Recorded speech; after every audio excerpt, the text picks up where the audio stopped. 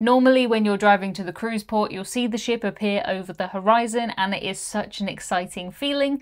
That isn't what happened on my last cruise though. When we arrived at the TUI Skyla in Germany, we were in a completely different place to where we were originally meant to board the ship. It was pitch black, it was freezing cold, and our flight had to be diverted to a different city to get us this far, all because the water levels on the Rhine were dangerously high. I booked this cruise because I wanted to go to the German Christmas markets and I thought that a river cruise would be the best way to do it. TUI are very much a budget river cruise line, and this cruise was around half the price of the other big river cruise companies, which meant that I could give it a go. It wasn't cheap, but more about that later. I'd heard so many horror stories about river cruises and water levels where people had to spend their entire trip on a bus instead of a boat, so I was a little bit nervous. Despite the less than ideal start, I was more than excited than ever to get on board. Our transfer bus dropped us off just before 10 p.m, and having not eaten for most of the day, I was hoping that dinner was still being served. Our cruise was on board TUI Skyla and she looked beautifully lit up. I could see the Christmas decorations on the ship through the windows.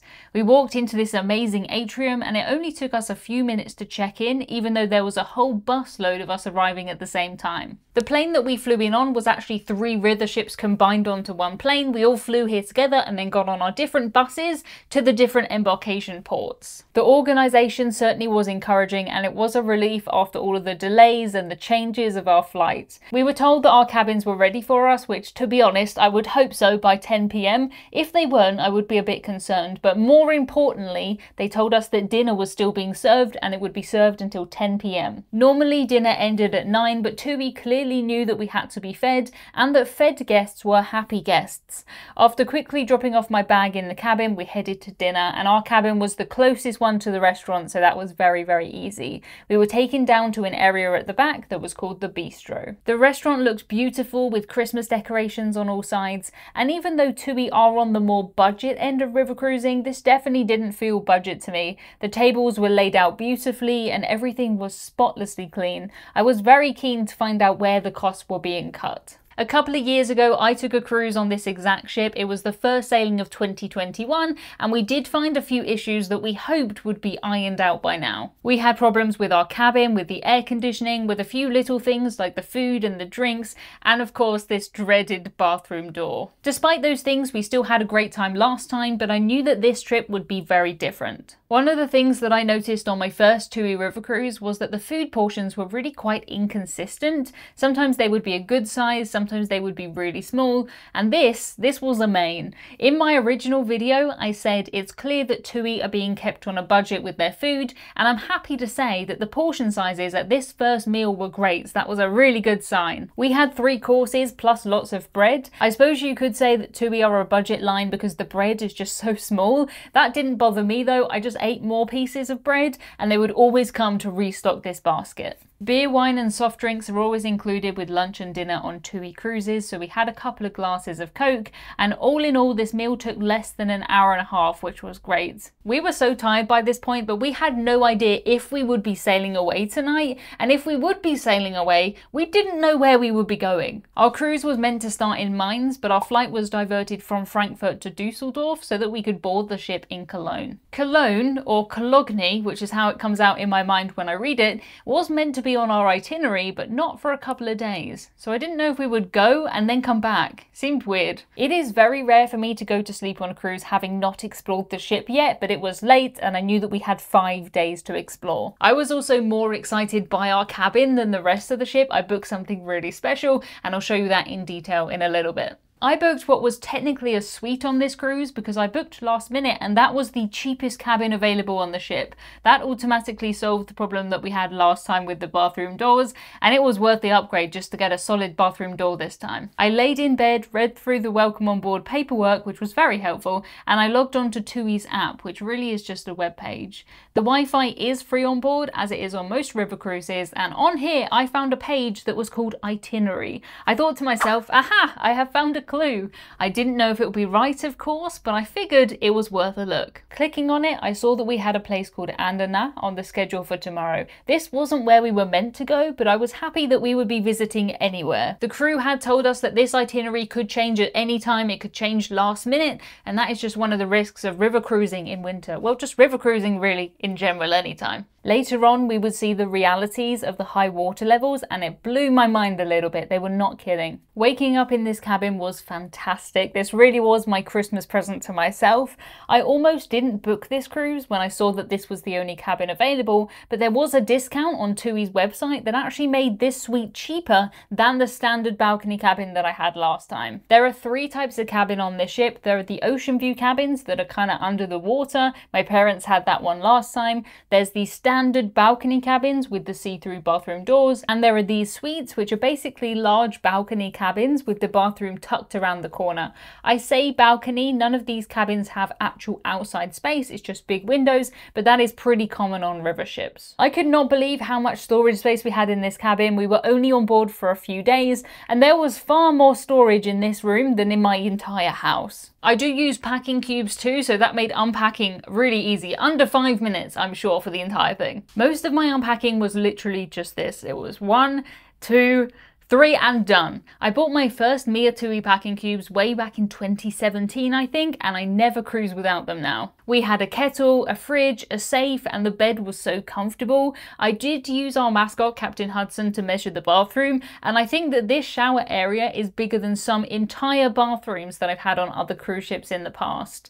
There was a lot of storage and mirrors that went on forever. By the end of this cruise, I knew what I looked like from every single angle, which, to be honest, I don't think I really needed to know. This cabin made me so excited to get out and to explore the rest of the ship. Heading down the corridor from our room, we found a coffee machine with cookies. Cookies so close to my cabin did seem a bit risky, but it was something that I did manage to get used to. There were a few seats here too, and people would often just sit here and read, or they would chat. The big staircase in the middle went down to the reception area, and down there was also the cruise director's desk and a little spa. We decided to head out to see what this place had to offer, and I thought I'll save the rest of the exploring for later. I've got to pace myself with this ship. It was here that I saw the first evidence of how high the water levels were, and they were not kidding. There were paths and trees underwater that normally wouldn't be, and although I didn't find anything particularly Christmassy here, it was a nice place to wander around. I really do love Germany. It's one of my favourite places to visit.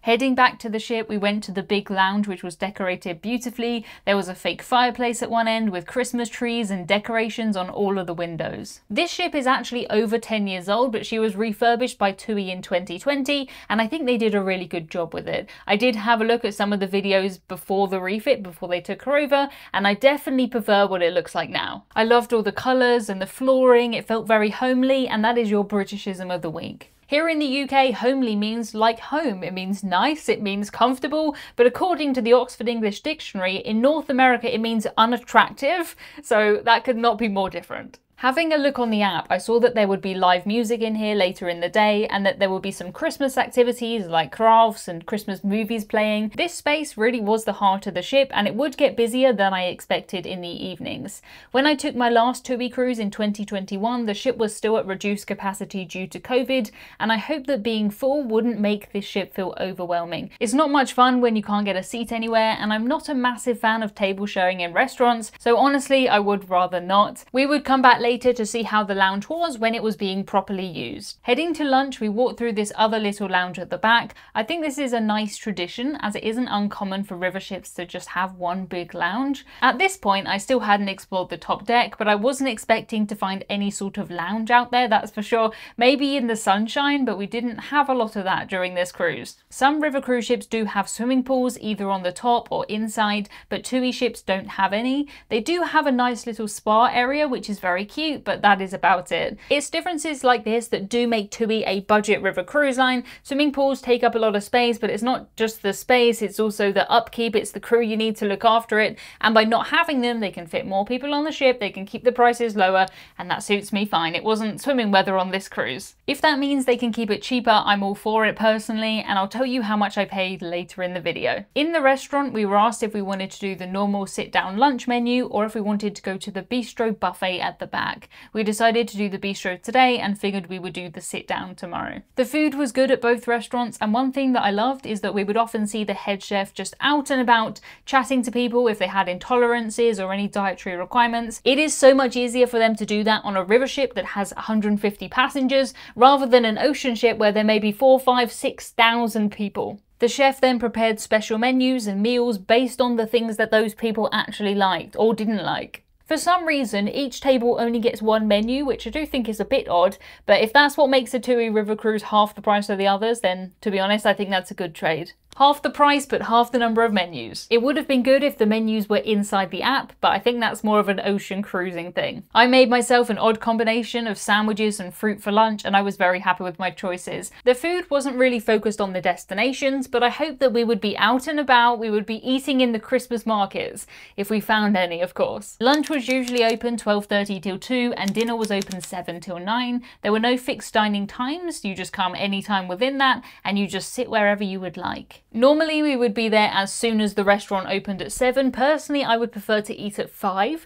but one day we did go to the restaurant a little later and the waiter asked us if we would mind table sharing. I didn't want to, I didn't say no, I just stared blankly, and he got the message and he said, or we could sit you in the bistro, and that's what we did. It was no problem at all, and we had a table for 2 for every meal. Outside of these dining times and breakfast, of course, there wasn't any other food available apart from, I guess, these cookies, and sometimes there would be fruit here. But that is the wonderful thing about river cruises. You can just wander off, and if you want to go to Lidl and you want to fill up your bag with Pepsi, you can do exactly that. At this point, I hadn't seen any Christmas markets, and I had no idea where we would be going next. I also hadn't had any problems with the air conditioning or the toilets, but I didn't know if they had fixed those things or if I just hadn't encountered problems with them yet. On river cruise ships, there is no security, there's no bag searches, there's no terminals, no queuing. It is so unbelievably easy and I love it. Sometimes you do have to walk over or through another ship like we did later in the cruise, but that is about it.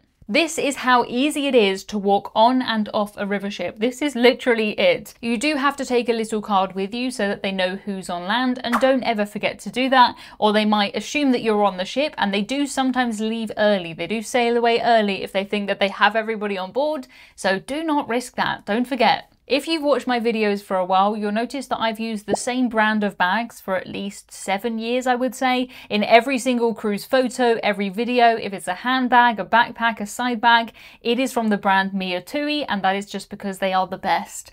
They look cool, I think, they're almost indestructible, and they make cruising so much easier because of all of the clever pockets and the features. I asked TUI if they would sponsor this video so that I could bring you discounts and bundles, and I'm very happy to say that they did say yes. So code Emma Cruises will get you 15% off every bag you've ever seen me had in any video on this channel, plus all of the packing cubes, the toiletry bags, everything. Every day on the schedule in the main lounge there would be a port talk about where we were going the next day. I was very happy to learn that we would be spending the entire next day in Cologne and then Dusseldorf, where some of the best Christmas markets are. We would be docking way before I got up and sailing away around 11 PM, which is really important when you're at the Christmas markets because of course you want to see them in the evening. Some of my personal favourite lights I saw on this cruise were the ones that I watched from my bed as we sailed away. There's something so relaxing about river cruising because you can hear the water below you, you can see the view, you can see the lights, you can see the shapes, they just come and go as you're falling asleep, and it is the best. The bed that faced the window of course really helped with this, but if you're somebody who is worried about seasickness on ocean ships, river cruises are a really good option. There are no waves in the river. You do occasionally feel a bit of movement if a big ship goes by or as you're sailing away, but it is so smooth. You do not need to worry about being seasick. You're not on the sea for a start.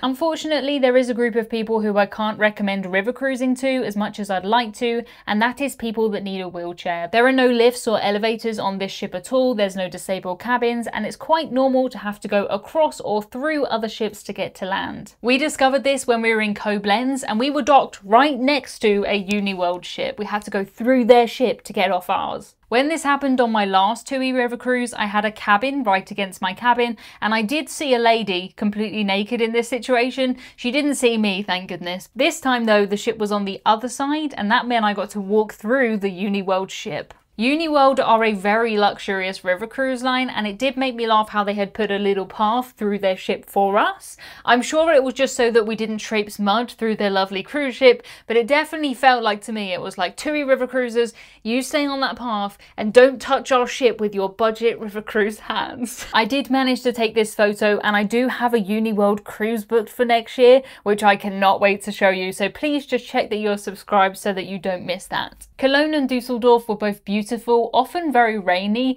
and the trickiest part was not getting hit in the eyes with other people's umbrellas. There were stalls and stalls selling food and crafts, and in Cologne alone, there are 6 Christmas markets, with this one having over 100 stalls. I like that, Cologne alone is like Home Alone. Christmas markets are seriously big business in Germany, and most people are huddled around these heaters, drinking beer or mulled wine. My top tip for markets like this would be to always bring coins with you, because a lot of the public toilets cost 50 cents or €1, and you don't want to be caught short after drinking too much beer or wine or Pepsi. There are free toilets around too, but why risk it? Just keep some coins in your pocket. Or you could always just pop back to your ship, because the ships often dock right in the middle of the city, and then you have your own private floating toilet right there. I'm happy to say we never encountered any of the problems with the toilets like we had last time. On my first TUI river cruise, we did have a haunted door that kept opening too, but that didn't happen this time. One thing that was still a little bit broken was the air conditioning. It was running, but it was kind of just pathetic. It was like an old man kind of breathing into the corner of the room. That didn't matter really on this cruise, because of course it was very cold, but in summer I imagine it would be a bit more annoying. When I cruise on the ocean, I like to stick to a £100 per person per night budget. That's around $130, but that isn't really realistic for river cruising. River cruising is usually around 3 or 4 times the price of ocean cruising, so if I can get a river cruise for under £200 per person per night, I'm considering that a bargain. In total for this cruise, including the flights, the transfers, the drinks with meals, and this very fancy cabin, I paid £899, which is 1,146 US, which is well under that budget. I was very happy with that price, and I booked this cruise just a few weeks before the sailing. That price is based on 2 people sharing the cabin. It's more expensive if you cruise solo, but that was what I paid for this cruise. As much as I love budget river cruising, there is something really nice about something more luxurious. Of course there is. Watch this video next to find out how my river cruise with Emerald went, and this swimming pool turns into a cinema. You're gonna have to watch this. I'll see you over there.